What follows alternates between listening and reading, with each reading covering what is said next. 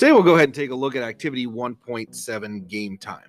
In this activity, you will use pair programming to develop a game that has some of the most common features in gaming: a hero, villain, a timer, and a score. You will use sprites, which are animated images, to make the hero and villain move about the screen, and variables to track the time left and the score. So what is a variable? A variable is simply a placeholder in a device's memory that stores a value a program is using. Now, there are different types of data types that can be used to store such information. These data types can be anything from numbers to strings and Boolean logic. A number is a number, anywhere from 0 to infinity. So you can store numbers as a type of data type. Strings, for example, are any type of text that you would use. Boolean logic is whether a condition is either true or false. So even though we have not created any variables in any of our previous activities, we have used them without even realizing it. So for example, let's take a look at our measles button component that we created back in activity 1.3. So for this activity, we have what we call components. And in those components, we can store a value that affects the look or the behavior of a specific component. You can program your code to change these values while the app is running. Therefore, these properties are a form of a variable. For example, the text enabled and height all store values about the measles button. Now that can be changed from within the code, which allows that variable to be adjusted. Now here are 3 different types of data types that we can use within that measles button. So the first example, we have setting our measles button text to click here for the measles button description. This is an example of using a string to store that information as a variable.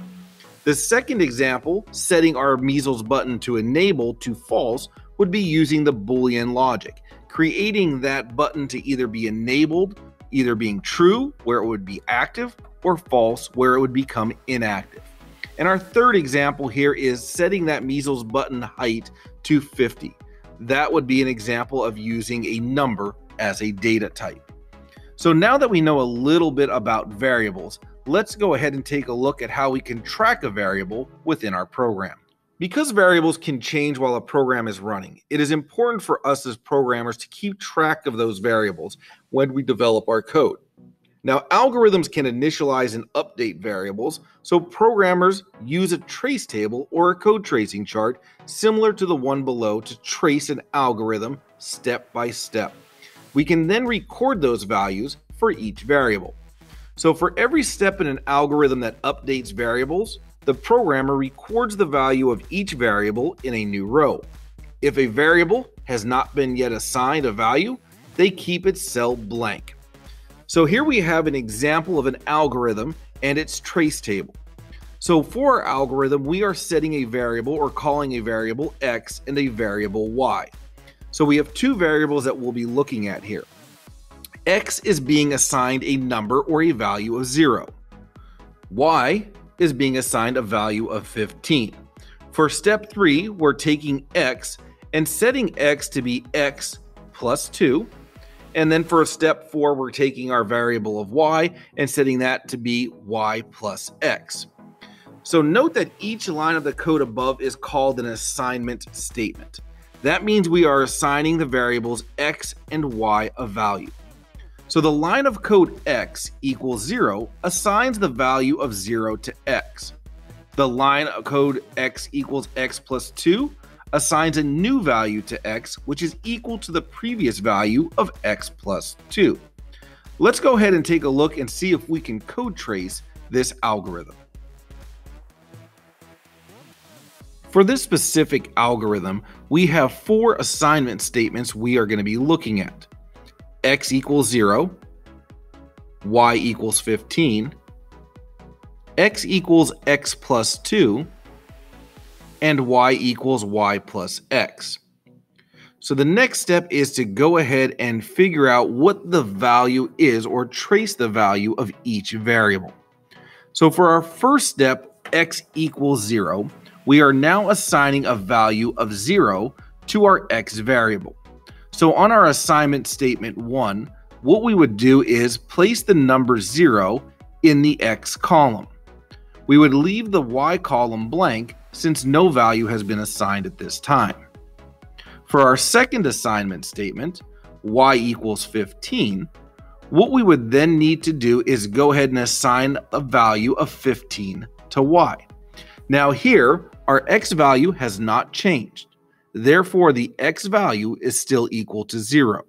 The Y value has now been assigned a value of 15, so we would place the number 15 in the Y column. For our third assignment statement, we have X equals X plus 2. So here we're taking what the current value of X is, which is 0, and adding 2 to that value. So 0 plus 2 would now equal 2. So in the X column, we would then go ahead and add the value of 2 to that column. Y's value has not changed from the previous assignment statement, therefore we would still keep the number 15 in the Y column. Now for our fourth assignment statement, Y equals Y plus X, we know that Y is now equal to 15 and X is now equal to 2. X has not changed, therefore X would still equal 2 in the X column, and Y will now be assigned a value of 15 plus 2, which equals 17. So we would enter the number 17 into the Y column. So there you have how you would complete your code tracing chart. For our first code tracing example, we're going to go ahead and take a look at our algorithm that has 4 assignment statements. Step 1 has an assignment statement of setting our X value to equal 5. Step 2, we're setting X to equal 12. In step 3, we're going to set X to equal X plus 1.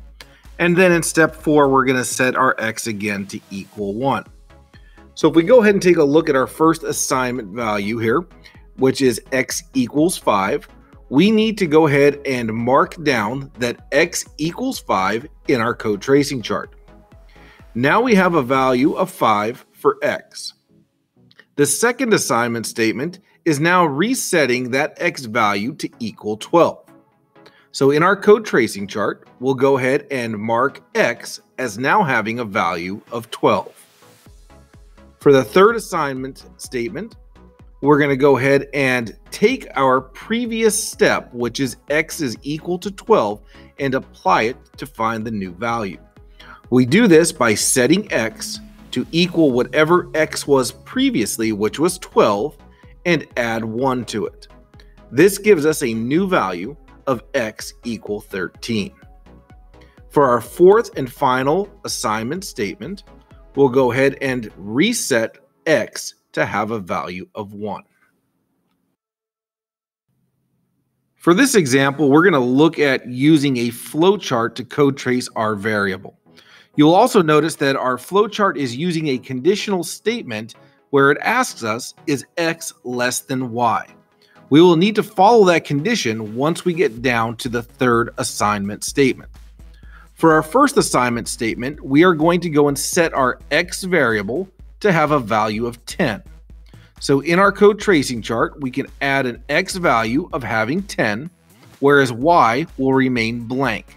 At this time, Y has not been assigned a value. The second assignment statement is setting our Y value to have a value of 5. Since X has been previously set at 10, it will remain at 10, while Y now becomes 5. Now we have our condition. Is X less than Y?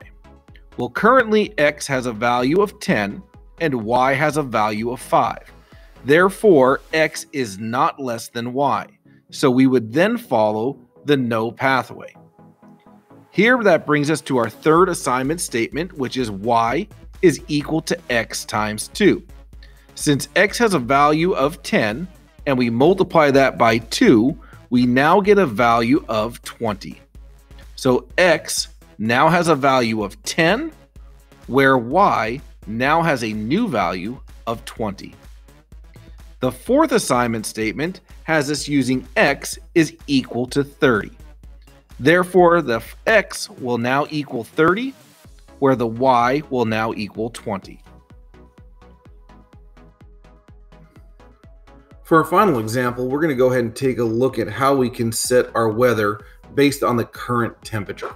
So here you can see that we're going to be using multiple conditional statements as well as one assignment statement in order to determine the outcome of our variable. So taking a look at the beginning of our flowchart, what we're going to notice is the first thing we're going to do is go ahead and initialize or set my fall weather variable to equal 65 degrees. So now that we have a value of our variable, we can go ahead and enter that into our code tracing chart. The next step is to determine what the fall weather is going to read, whether it's hot, warm, or mild outside.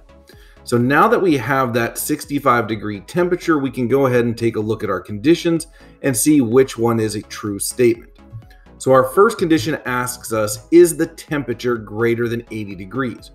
Well, at this current time, the temperature is only 65, so the answer to that would be no or false. Therefore, we would move downwards to our next condition. The next condition is asking us, is the temperature greater than 70 degrees? Again, our variable is already set to 65 degrees, and 65 is not greater than 70. Therefore, our answer would be no or false for our second condition. At this time, we've already eliminated two of our choices, both hot and warm. Our third condition is asking us, is the temperature greater than 60 degrees?